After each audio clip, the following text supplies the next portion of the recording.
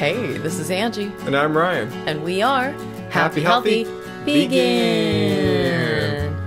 Well, SuperMeat, huh? People have been just writing us to talk about like this the comment on every video is, when are you guys going to talk about SuperMeat? And we heard you. We actually been wanting to talk about this ever since the story came out about a week or so ago. Just haven't got around to it. It's on our list, and here we are hitting it up. Yeah, our to-do list has been pretty crazy. Past few weeks. Yeah, because this weekend we're having a huge, like, 100-person meetup in San Diego for this guy's birthday, and we just released Keep It Carb Baby last night, and there's just been a lot of work going on around here. So we have done some research, though, and we're ready to, I guess, chime in with our opinion, which doesn't seem to converge with other people's opinions for some reason. Before we do that, let's just show you a tiny clip of what SuperMeat actually is.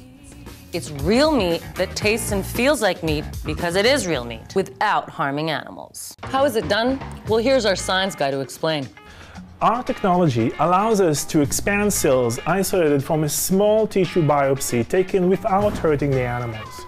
We organize these cells into minuscule tissues and place them in a unique environment that is designed to perfectly mimic animal physiology, allowing those small tissues to organically grow into large muscles, essentially just like they do in nature. I actually found a blog by a guy named Keith Berger that gets a little bit more into the process of the tissue extraction. Yeah, it says the current process for creating cultured meat involves the use of fetal calf serum, a product obtained by sticking a needle in the still beating heart of calf fetuses removed from cows who are pregnant at slaughter.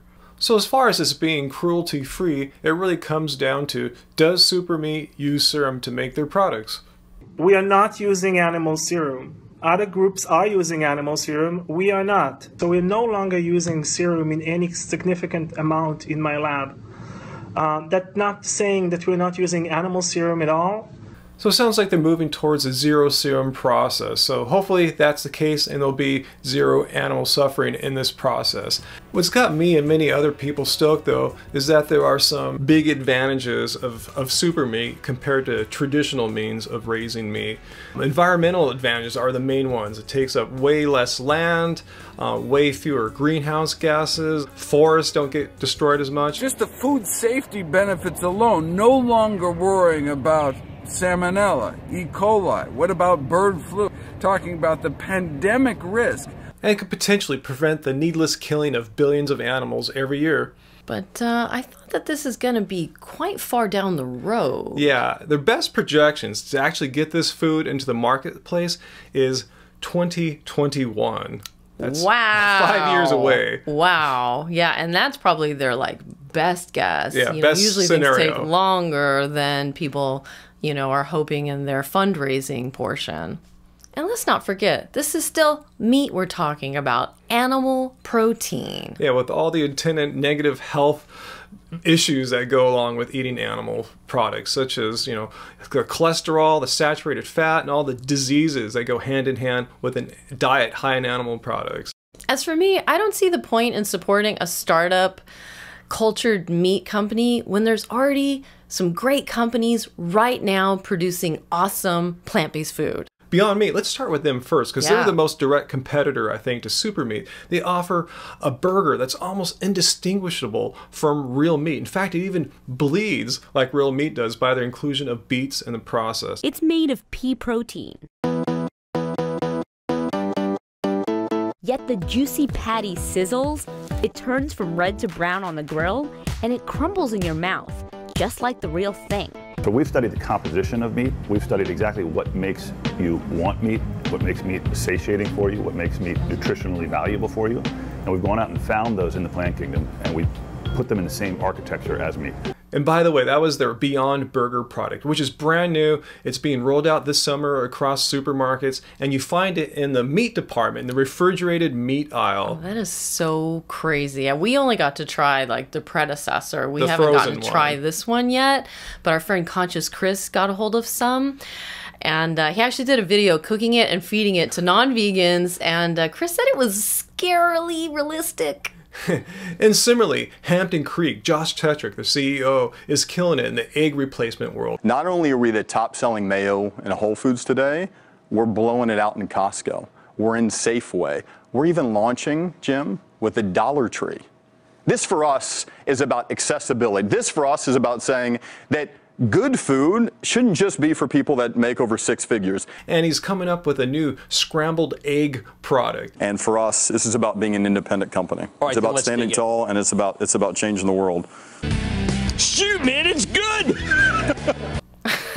You're so excited about that egg product's not out yet. It looks so good. But we've been eating eggs from Follow Your Heart for like months now, and it's really good, and it's very reminiscent of eggs. And I'm just saying that there's all these amazing plant-based alternatives, really high tech. They've put a lot of time and effort into making them as healthy as possible and as environmentally friendly as possible. So if I'm going to put my money towards something, it's going to be towards vegan products. Completely vegan from start to finish. I want to say I fully realize that SuperMeat is not intended for vegans. It's intended for everyone else, people that just won't give up meat for whatever reason. We actually are doing this not for people that are interested in sort of a vegan diet. We're not going after vegans and vegetarians. We're going after people who want to change their diet by reducing meat consumption. For those people, yeah, I think SuperMeat is a good idea, assuming they actually eat it. I feel like this is a technology that they're actually developing for use on Mars, you know, because they're not going to bring cattle to Mars, so they're figuring out, how are we going to keep eating meat when we're on Mars? We better figure something out. I wish I'd just go vegan then. I know, that's what I'm saying, just go vegan! So anyway, leave your questions and comments down below. What's your opinion of SuperMeat? Is it going to save the planet, or are there better ways to do that? Also, like this video if you're into it, share it with a friend, and stay subscribed for more vegan content here at Happy Healthy Vegan.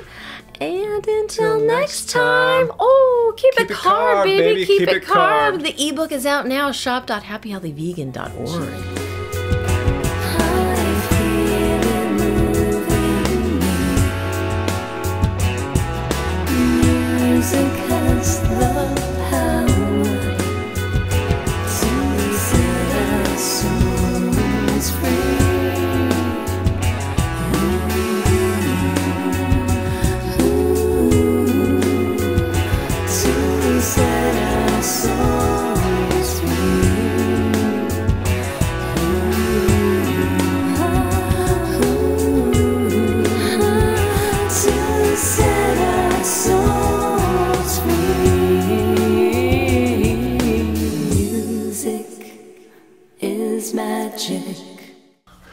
Okay.